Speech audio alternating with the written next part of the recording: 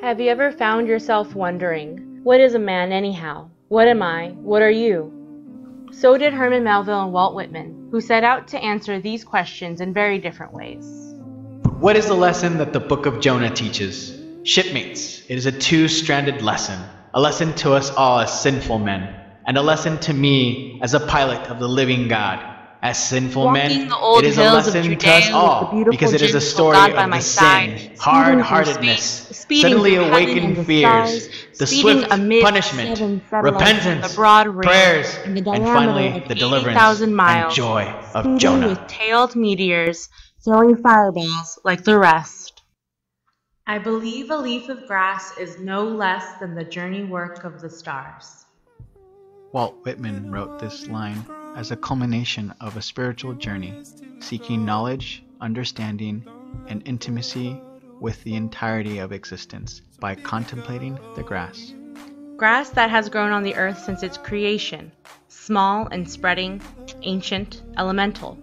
But writing just before Whitman, Herman Melville went looking for the same answers in much larger things.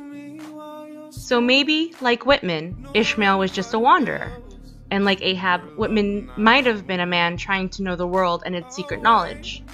And here they all are, just trying to communicate. Maybe Captain Peleg would have given Whitman and Ishmael the same advice. Can't ye see the world where you stand? They probably would have all said no. It is the journey that matters to them. At some level, the characters are just trying to communicate and know things, and the authors are looking at the many, many problems with that. When Melville set out to understand the nature of existence, he voices the journey through ignorant Ishmael and maddened Ahab. Confined to close quarters with men from every corner of the world, they set off to chase down the Leviathan. Moby Dick is not only ubiquitous, but immortal, for immortality is but ubiquity in time. How all this came to be, what the white whale was to them, or how their unconscious understandings, also in some dim, unsuspecting way, he might have seemed the gliding great demon of the sea of life. All this to explain would be to dive deeper than Ishmael can go. Sometimes the lines of communicating get crossed. Sometimes the things that connect us are downright terrifying.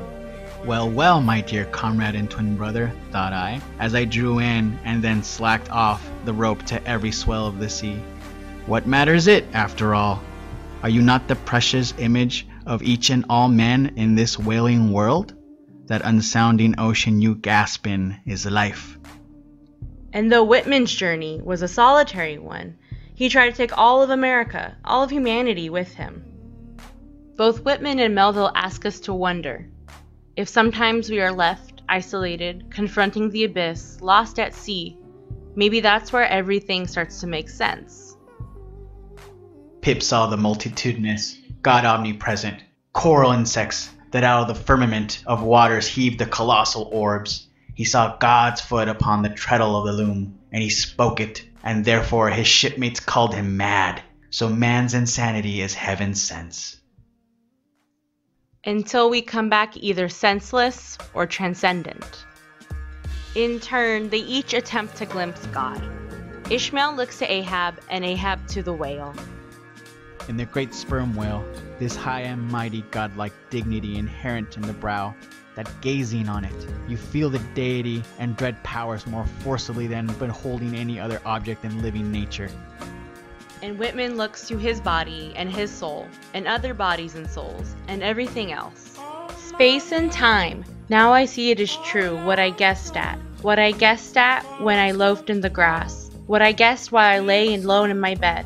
And again as I walked the beach under the paling stars of the morning. My ties and ballasts leave me. My elbows rest in sea gaps. I skirt sierras, my palms over continents. I am afoot with my vision. But really, they're coming to know themselves and the things that connect us as people. So maybe Ishmael chooses presumption over understanding. Ahab chooses obsession over communication. Melville suggests nothing can be understood at all. And Whitman chooses everything, good, bad, contradictions, and all. So that in the end, the grass and the hemp rope were all woven together. So even if every man goes down with the ship, And maybe we're still not sure what a man is. The stars and the grass and the ocean still remain. Yay!